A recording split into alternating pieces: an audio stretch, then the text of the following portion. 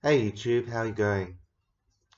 So I thought I'd do a video on my recent mental health meeting with my new psychiatrist.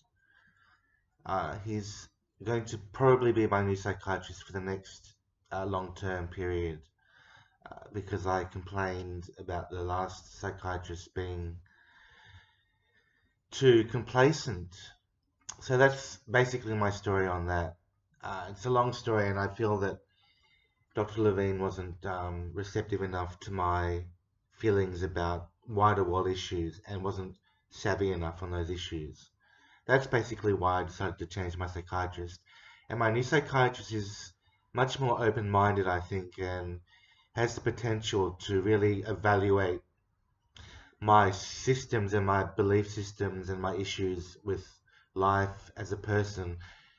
Obviously, as what they call a mental health client, primarily seems to be the best way to appraise me from his point of view. But I'm opening up the world of veganism, veganatalism, minimalism, being kind to other people, the issues of the world like overpopulation, climate change crisis, urban the urban glut or urban overcrowding, um, animal exploitation, all these problems that we have to deal with in our life. These are the main problems that need attention in our lifetimes, and I believe the more we focus on them, the more depth and more work we have to do with them. It's interesting that putting things into context is very useful. So when I went to my meeting, I didn't know what sort of knowledge this guy had about veganism in particular, but my knowledge of veganism is more extensive than the average person's, and I realized that as I went through the meeting with my psychiatrist, I realized that he did have shortcomings in his knowledge about veganism and what it entailed, and this is going to be expected. Um, the kind of facade that Dr. Levine put up about how he understood veganism entirely and felt that I didn't understand my mental illness as well as he understood veganism contributed to an air of complacency and arrogance, which I didn't like in Dr. Levine. So that's why I decided to get a new psychiatrist. And I believe that my decision to change to Dr. Sahal will be a very good one and may well be productive in terms of learning more about the world and operating within the world itself. So we're all dealing with the coronavirus pandemic. We're all dealing with that problem in our lives. We all have to understand that it's not going to go away soon, and it's related to animal exploitation, and that's the important thing to realize, that linking everything back to the ultimate causation is very important for all of us. For the rest of this video, I want to interesting thing about that meeting, he didn't know what antinatalism actually is. I talked to him the word vegantinatalism is a word that I mentioned, and I told him there was a combination of vegan plus antinatalist.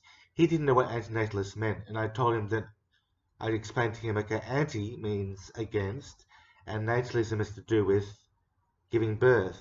So combine the roots together and you get being against breeding, against childbirth. And from my point of view, using that word, I use it to connote giving birth to any species, regardless of whether it's humans or other animals. Any birth, animals is classified under antinatalism from my point of view. That's not a universal definition, but as we know, words do change and evolve, and it's a definition that I believe is most useful at the present time to define it in terms of all animals, including humans.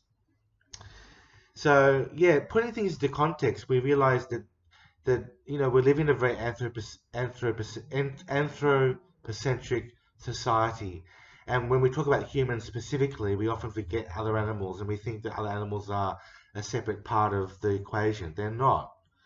The more we work with animals, the more we live with animals, and combine our existence together with animals, the more we realize that we're being speciesist when we talk about animals as being other animals rather than collectively the community of animals, including humans. So in humans particularly, I understand that we're doing a lot of study on humans especially, and they are a particular area of focus because we are the human species. We communicate with each other more, we interact with each other more, and we learn from each other more. So that's why humans are somewhat the focus for most other humans. In regards to this particular question, I want to ask you this question that came up in my mind, and in my Facebook feed recently, I was prompted in my Facebook page to write about this question: can mental psychosis lead to genetic advance? I'm talking about my mental illness in particular. I've been diagnosed with paranoid schizophrenia, and I'm just curious to know whether those experiences that I'm alleged to have can lead to advanced life forms. So that means that my brain, if I were, supposing I were to breed a child, would that child have a genetic mutation that might be useful to his existence and in terms of creativity or I don't know, maybe greater forms of intelligence in some way. This is the question I'm asking because I'm really curious to know from a medical point of view whether the experiences that mentally ill people have, their evolution in modern day human society can lead to genetic advance. More intelligent humans, more creative humans, humans who have a high level of happiness sometimes, or joy, or pleasure. You know, this is linked, of course, to things like taking ecstasy or MDMA drugs or something, which is a fascination of mine as well. I've never taken these sort of drugs, but if I were medically trained and I were an experimentalist, I would definitely put myself in a position to take drugs like that and to be more interested in the effects of that on genetic advance and genetic breeding.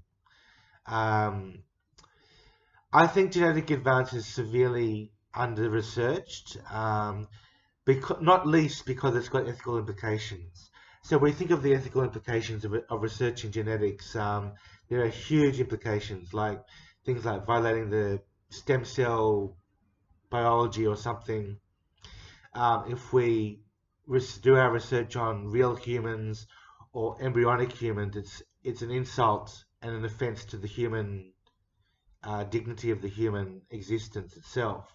That sort of thing, which is very interesting to me. I don't know much about the ethics involved with that, but if I were to combine that knowledge with my knowledge of veganism, which is quite strong from my point of view, I think I'd be in a very, very good position to understand the world from a very holistic perspective.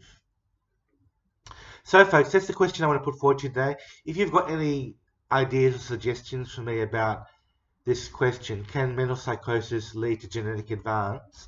I'd like you to leave a comment in the section below, because I really do want to know how this can affect the future of the human species and the evolution of humans.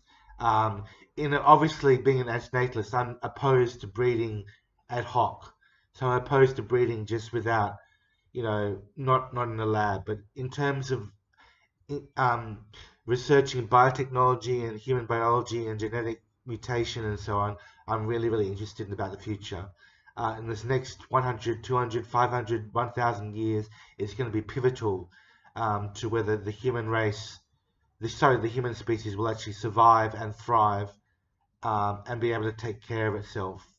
And that, to me, my friends, is the most important consideration of all. Thank you very much.